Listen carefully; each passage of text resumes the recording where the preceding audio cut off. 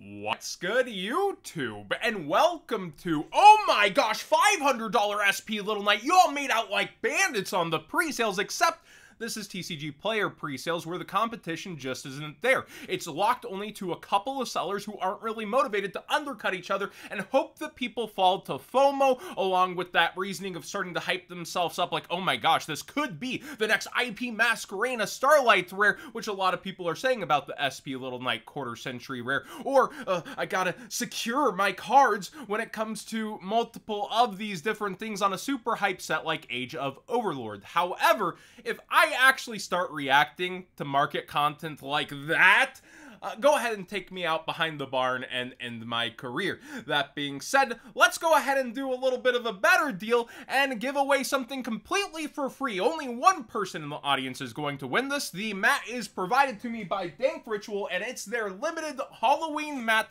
And man, the colors really do pop on this. I don't know how their process goes, but the AI mat is doing really well on the secondary market. It sells like 180 pretty consistently in the groups. You can see the green kind of pop back here. I have terrible lighting, I'm sorry, but seriously, I like this playmat a lot. The feel is so good. I'm not quite sure their process to get it this way, but all you gotta do to enter this giveaway is 1, live in the US because shipping. Number 2, be a subscriber and like this video. You can only win if you're subscribed to the channel. And number 3, market research again. Once prices are reasonable for Age of Overlord, tell me what card you're looking forward to the most in this set to incorporating, or archetype if you're going for a whole archetype. And one lucky person in the comment section down below will be picked at random. I'll go ahead Friday night and pin that comment for the winner, and you can participate also like in the discussion, of course, if you're from elsewhere, but you gotta live in the US to claim this mat. That being said, actually going through here, it's just pretty hopeless when we talk about TCG player pre-sales. They're so juiced past like Gamer's Choice, past, you know, tier 0. It's just not realistic. Even when you have 6-7 sellers here lining up, the prices are so freaking bad. They really need to figure out a different system. Now, going through market changes, I wanted to point out once again how poorly cards are doing that are slated for the rarity collection, even in high rarities. The collector rare Baronet de Fleur is now down towards $104, $105. Lowest listings trying to get rid of it now, but there are still mostly at, you know, 120, and there's not the most before it is 150. So it'll be interesting to see the actual price course history, because they've been selling at the 120 with the 125, but there's not many in this range. I guess a lot of people are waiting to see what's short printed Konami, and I still think they're going to put their best foot forward, but that's complete speculation that there wouldn't be short prints in a set like this, and we'll have to wait and see. I'm hopiuming glitz like Battles of Legend 1, but that might be a bit too much faith in Konami to pull off, so I get a lot of people's skepticism and why they are thinking short prints lie ahead even in the higher rarity ranges. We'll have to wait and see. Speaking of high rarity cards, we did cover Terraforming starting to spike up. There's only 4 listings on the quarter century rare as people continue to really go in on it, and the ultimate rare is not moving all that much. If you want a nice mid-max rarity, as we've seen a lot of concentration on mid-max lately in the market, well, there are very nice super rare secret rares, very, very cheap, and I would just go ahead and get playsets in case anything ever happens to it on the FNL list. Some movement around there. But yeah, there's just tons of nice hollows, multiple secret rares, and with how mid-max has been jumping, I'd probably go secret rare, then tournament pack super, and then ultra. But if you're going max rarity, a lot of people are saying the quarter century rare is going to hold over the ulti. Other people are saying the ulti is going to rebound. People will get these now that the other one's up, and they'll rather go this way. I think the conversation's interesting because quarter century rares are highly underestimated for their actual pull rate on how hard they are to get out of these sets. With 25 different ones, we're talking about 1 out of every 8.3 cases, 12 box cases to get an individual on average. And for cards that are really good like Terraforming, that are going to find themselves in the conversation of metagame after metagame, but also get ban list fears from people, it'll be interesting to see future performance on how these two race each other.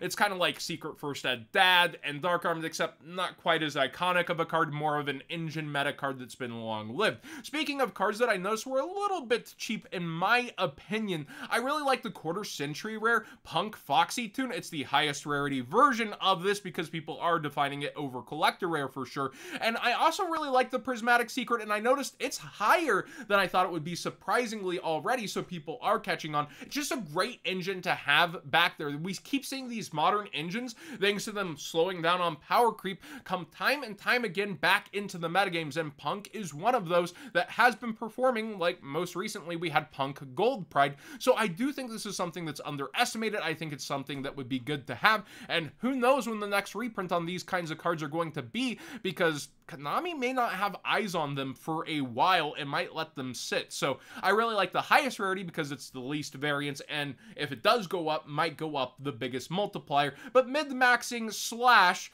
also the prismatic secret rare out of the 10s, also a pretty good pickup in my opinion, using that TCG player link in the description down below, costing you nothing extra to support the channel directly for the cards you'd already be buying. But do keep in mind, Konami could just use it as filler in some kind of reprint set, in like a spring reprint set in the future. Rock of the Vanquisher had its ultimate rare announced, much to the chagrin of a lot of the community. Many people were not happy that was the leading next OTS ulti in the next OTS pack, and I personally think it's good to have meta cards like these represented. I think that's what OTS packs are partly for. It's also nice to see huge generic ones, but we're about to get like 70, different ultimate rares that are pretty iconic in a rarity collection, so I don't blame them for concentrating more on the metagame here with the classic ultimate style, and it has rebounded up towards 18 to 20. It got, I believe, second place at the YCS. It was performing really good. The quote, do correct me if I'm wrong, I'm pretty sure it was second. And Versus is just an underestimated deck, I feel like, that continues to perform, but a lot of people were turned off by having 7 different ultra rares in Wild Survivors.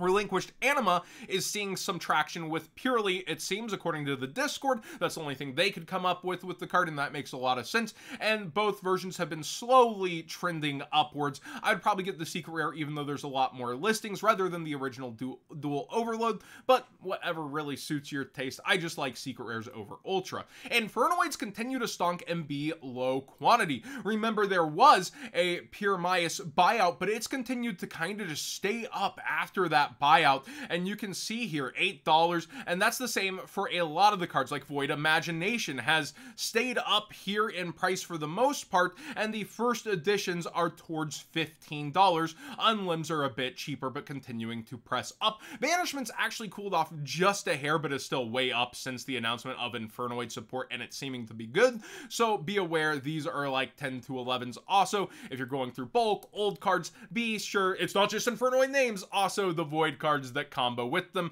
and the better card is staying pricier rather than the Searcher. A bit impressed with that. Danger Mothman secret rares are spiking pretty hard. The max rarity of this. Danger's an engine that finds its way into metagames time and time again. Tier Limit has been said enough on recent market watches, and that's what this works with. And also there's a lot of Kenningen hype, Dark World fallback, Dark World hype, and this works with Dark World as well. So people are grabbing max rarities of these, and Nessie quarter century rare has baby bumped and gone lower in value if you want to mid-max here. The OG secret rare I prefer to the Battles of Legends secret rare, and the first editions are actually way down over time, like $4, and unlims here are also like, mixed in here at $4. For some reason, their market price is way higher. Let me know if you know the reason for that. That happens sometimes on the market weirdly, but you can see here they're both priced around $4 lowest and start to go up to $5 from there. I just like the OG secret for this card, specifically remembering it being 55, 60, crazy prices, and getting one for $5 feels kind of good, right? Next up, we also have, speaking of Dark World Silva, I just didn't know the price on the ultimate rare. I was looking through because this got a lot of hype over on Twitter, being shown with Kenningen, and the secret rare has consistently for some time been up and actually spiked a while ago before the announcement of Kenningen.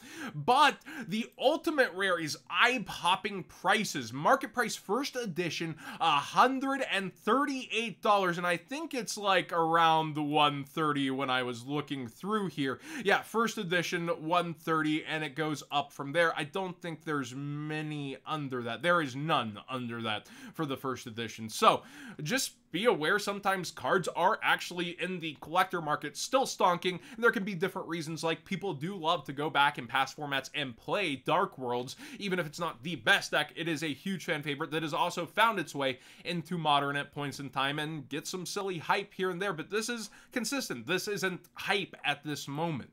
The Dark Creator's doing a little something something, especially for the lower easy access rarities. This is apparently getting some traction at Edison. People keep discovering Edison and trying wacky, crazy things. Dark Creator's always felt like an underestimated card to a large degree, but Edison? Really? So yeah, the super rares and the commons being Legendary Collection Yu-Gi World, a special edition in the Secret, the only versions of this card. That's wild. I thought this got a reprint somewhere along the way, like Toon Chaos is a rare, but nope.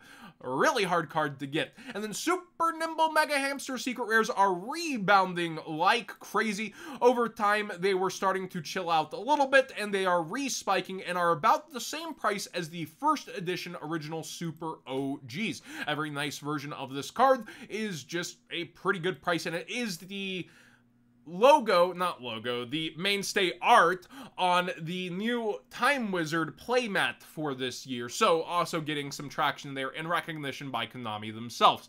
I do like the high rarity versions of these cards, especially the Secret Rare. I think I would prefer that to first ed OG personally, but of course it comes down to taste and preference. In fact, you could argue either to be max rarity technically. Thanks for watching today's Market Watch. Please subscribe if you haven't already. Give this video a thumbs up if you enjoyed the conversation, and if there's not too much movement, I'll try to do a discussion video Friday or something like that.